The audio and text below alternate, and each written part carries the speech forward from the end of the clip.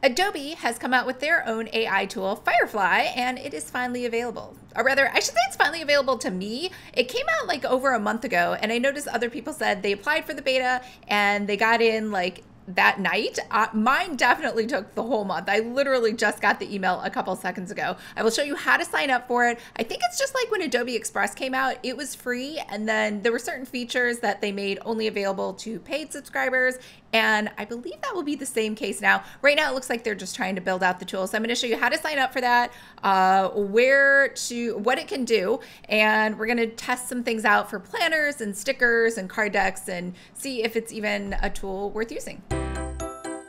Hi everyone, I'm Lisa from Pretty Fabulous, and I help online businesses create pretty pages using Adobe InDesign and Canva, and also AI tools recently. So if this sounds like you or something you might be interested in, make sure to hit the subscribe button below. I post new videos every Tuesday, or extra videos like today, because I'm just really excited. I don't know, it's been like a good video week. I even filmed another one that's coming out tomorrow. It's an unboxing of card decks. Step one is to sign into your Adobe account, and don't worry, it is free. You don't need a paid Adobe Creative Cloud or any of those applications in order to have an Adobe account. Over here, you're going to go to firefly.adobe.com, and then you're going to say request access. I don't know how long it takes. Mine took like, I said over a month. Other people said they got it like within a couple hours. So you can also join the Discord, and don't worry, the Discord is not like Midjourney where you have to put prompts in. This is actually what I think Discord was meant for. It's for a conversation. They have some announcements from Adobe, FAQs, tips and tricks, share your work. And then there's different languages. If you speak Chinese, Korean, French, you can chat in those languages, as well as ask some questions, features, and ideas. You'll get your welcome email from Adobe letting you know that you're in for Firefly. And this time when you log in, you won't see request beta. You'll actually see this little, I guess, chemistry beaker. And then you, again, it's the same link to join the Discord as before. There's basically just 3 different things that you can do in here. You can do text to image, text effects, and recolor vectors. And when it says vectors, they mean SVG files.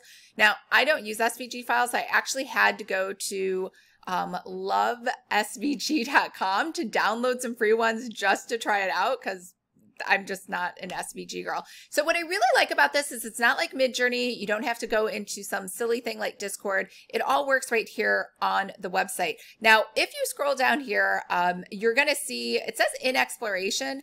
I think all of these they're just trying to give you a teaser of what they're working on for the future, which, again, very excited to see how it works out. If you're wondering where these images come from and where they learned it, it's based on Adobe stock images, openly licensed content, as well as public domain where the copyright has expired. So if you go over to Adobe stock, you can see different images, and that's also, it seems obvious, that's where Adobe's pulling things to teach Firefly how to make images. So let's go back to the first one, text to images. Over here, you're going to see some pretty cool images. Obviously, they've picked what they think are the best. And then you could try out these prompts. If you're not sure what words like will make any of these items, as you know, I like kitty cats, so we're going to try this mysterious cat. All you have to do is go down here and say try prompt, and it's going to try it for you. Now, when it says try prompt, that really means it's going to ask you if you want to change any things. So I could instead do a landscape, or I could change this. It says none right here, but we could change this to photo, graphic, or art. So I don't really like the landscape. I'm going to go back to portrait, and then I can say graphic, which kind of looks the same as does photo and art. So what you really want to change down here are the styles. So if we just go ahead and say all, we can pick out different styles. So maybe I want a fantasy, I like sci-fi, I like pop art, I like cyberpunk, I like hyper-realistic. What else do I think might look cool? Bold lines. And again, all of these things that I'm picking out, I can say chaotic, beautiful. You're going to see all of these down below. So if I decided I didn't want something, I could just simply hit this X and it'll go away. And then I can go ahead and say general. So it doesn't look too different, but let's say there's one of these images I really like. So over here you have the wavy line, and I can just say show similar, and it will now replace the other images to the left and right with something else. Over on the bottom right, I'm also hiding some other options, color and tone. So we could say vibrant colors. Lighting, we could say studio lighting, composition, we could say shot from above. And then we could try that again. Maybe we get rid of chaotic, bold lines, hyper realistic, cyberpunk, pop art. And these are pretty vibrant already, so let's try pastel color. All right, I don't know if it really got pastel. All right, these are kind of cute. I think they're maybe not as good as Mid-Journey, but they're not bad. It's so deceiving because when you look at the samples they have out there, they're so good. It's very confusing. Okay, so for color, we're gonna say again, pastel, and we'll try it again. All right, I don't like those images at all, so we're actually gonna get out of this tool. Let's look at some of these other ones. Clearly the prompts that are being used in these other ones seem to be much better because the results seem a lot prettier. I don't know. This is super vibrant. A magical wonderland. I would have never thought to put that prompt in there. Let's try that. A magical wonderland with cute kittens and puppies playing together. All right, clearly it was like, we're going to put one puppy in there and the rest you're going to get as kittens. But I did like it. This kitten face looks a little smushed and creepy. Not sure why that happened, but it almost veers into these faces look kind of scary too. So again, I don't know. It looks a little, it's like good, but not the best. Just see if it can make sticker images for us. So cute kittens, clip art. All right, maybe kind of, sort of.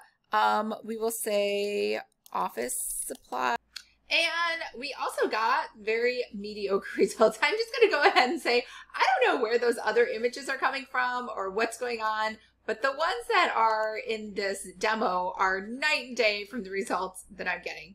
Not even sure what's happening. So let's go ahead and jump to another tool, text effects. Now this is exciting because Midjourney does not do text at all, and it doesn't do it well, and for sure it doesn't do text effects. So I think this is really where Adobe shines. They have, again, different examples that you can pick and choose and kind of put your own words in. So if you really like any of these images, so maybe the fur you really like, you can put your own words over here in the fur. So we could say, now there are also different styles here, so we could change it all around. This was the original, here's 3. And then over on the right, there's some sample prompts. So if you really like flowers, outline, and you can change the font. So if we do view all, you can change, it looks like, within this limited set. So let's try more of a serif font, and you can change the colors. Because when I go to say to change text color, it basically just kind of adds a little different kind of color, but it definitely did not make this green. But this yellow color worked out a little better. So I'm going to say the text effects tool is my favorite. So now you can, this was a pink gold balloon. We could change this out too.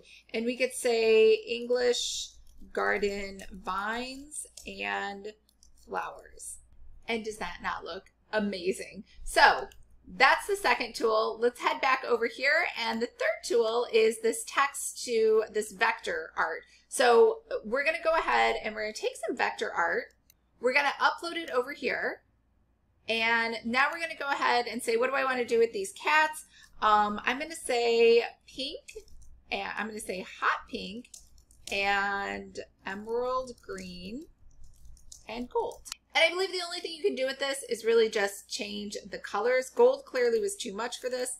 Maybe it just needs 2 colors. Also some prompts over here we could try out. Sushi, sandstone blue, dark blue, trippy disco, summer by the, I don't even know what that is, lavender. So if you remember the Adobe color wheel, it has all of these monochromatic, triad, complementary. It also has that inside of Firefly. So when you go down here to the default, you have complementary, we have analogous, we have triad, and split complementary, as well as square.